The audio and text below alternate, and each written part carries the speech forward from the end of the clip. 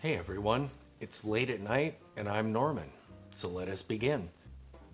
Tonight I would like to tell briefly the story of how I went from a collection of 100% dive watches to a collection comprised nearly completely of dress watches. How did that happen? It all came down to one watch that completely changed the course of my watch collecting journey. I first began collecting watches in earnest about 5 years ago. At that point in time, I was obsessed with all things nautical. I crewed on sailboat races, I read all the 1800s journals that the sailors had written, so of course I wanted to get a dive watch.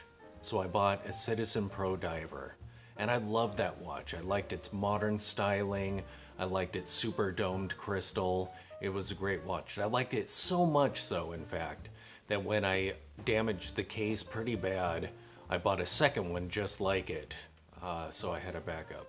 And again, I knew nothing about watches. So when I decided that I wanted to get the quintessential dive watch, I had no idea what Rolex Submariners were. So I ended up getting an SKX 007. And that was a great watch too.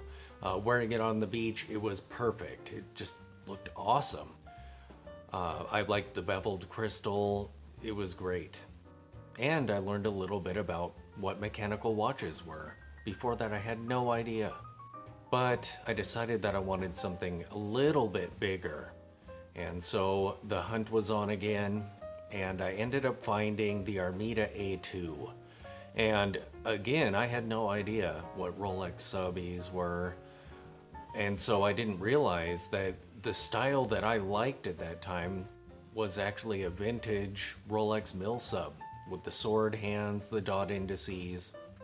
The A2 was great. It was a great homage to that. And it was larger. I think it was 42 millimeters, 41 or 42 millimeters. And so the dial had plenty of room. It had a lot of wrist presence. It was a really nice watch. I mean, it was, in spite of being Chinese with the Seiko movement in it, it really was a great watch.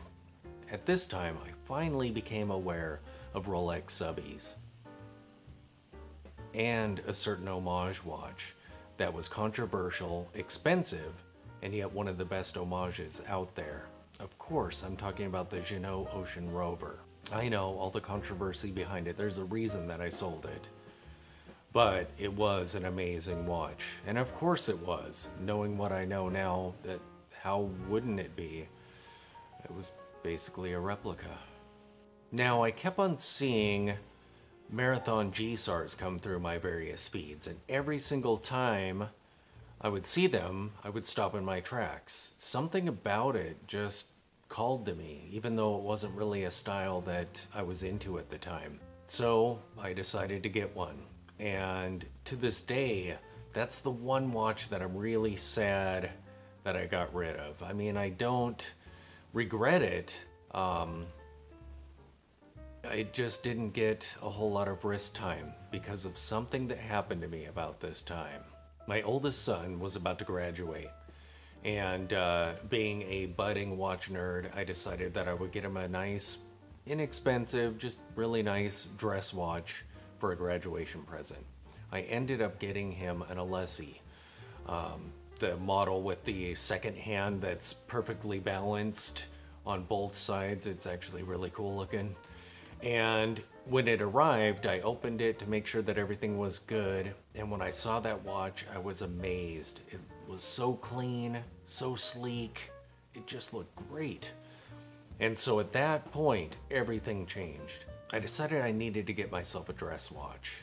And I ended up finding the Rosling & Co. Metropolitan, which had some great mid-century modern styling to it. But the date window with the white background just looked horrible on the black dial. And it was at this point that I started to dislike date complications in general. And nowadays, oftentimes that's a deal breaker. I will keep on hunting to try and find something similar without a date before I go for something that does have a date. That and the rattling Miyota movement in the Rosling & Co., it just didn't work with a light dress watch. You could feel it wiggling, you could hear it. It sounded like a tin can scraping against itself. So that kind of soured that watch to me, and I ended up getting rid of that one.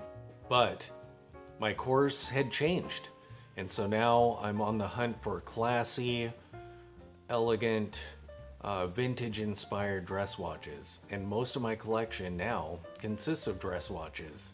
And in future videos, we'll take a tour through those watches and tell many more stories about them and about other watches that I've had and currently have and will have in the future. Thanks for watching.